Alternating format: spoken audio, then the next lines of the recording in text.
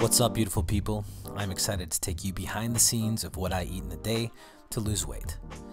If you're not following my journey already, basically I've struggled with my weight my whole life and finally decided enough's enough. So a month ago, I hired a trainer, nutritionist, who put me on a new workout, eating, and supplement regimen that has really been working for me.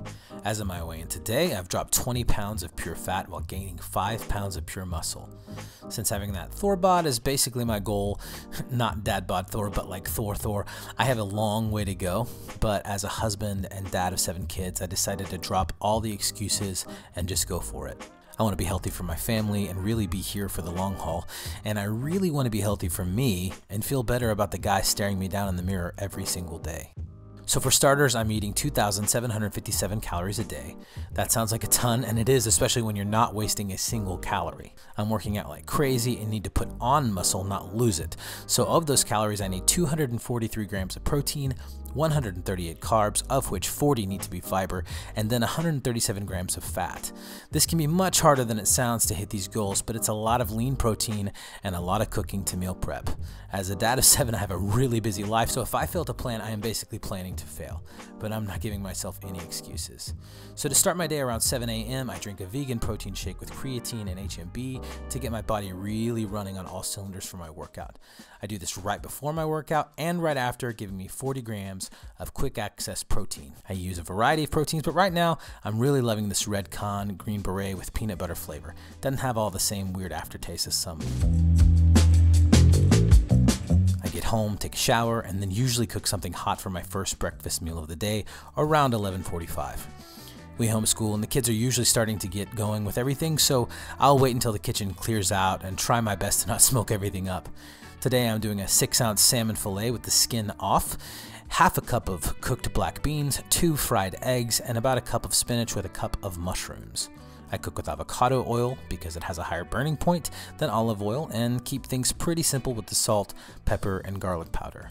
Nothing crazy, but still so flavorful, and just under 600 calories for the meal. I'm getting 57 grams of protein, 39 grams of fat, and 25.2 good slow carbs, including 9.6 grams of fiber for my body, which is pretty amazing.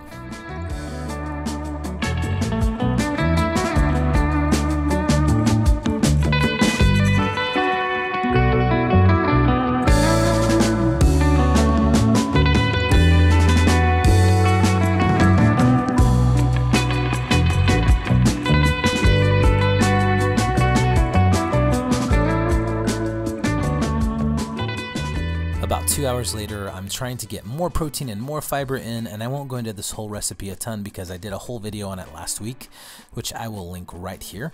But basically, this chia Greek yogurt only has about 330 calories, but it's packed with 20 grams of protein and 10 grams of fiber, so that is a pretty major win in my book. Normally, I would add some blueberries, but my 5-year-old Lincoln jacked the container I bought yesterday and ate the entire thing while I wasn't looking, so vanilla will have to do.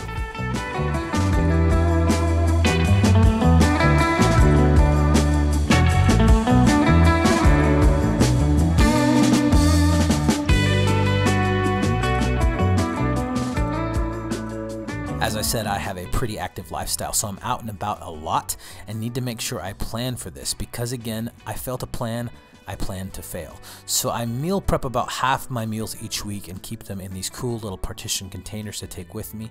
This 8 ounces of grilled chicken, cup of zucchini, and a small baked sweet potato packs 57 grams of protein, 21 carbs, and 4 grams of fiber. Not bad. Then I am usually getting out of a meeting around traffic time and don't quite know how long it'll take me to get home, so I make sure to take a quick protein shake with me. I'm loving this Garden of Life one right now. It tastes great and it's super easy to get that protein my body needs.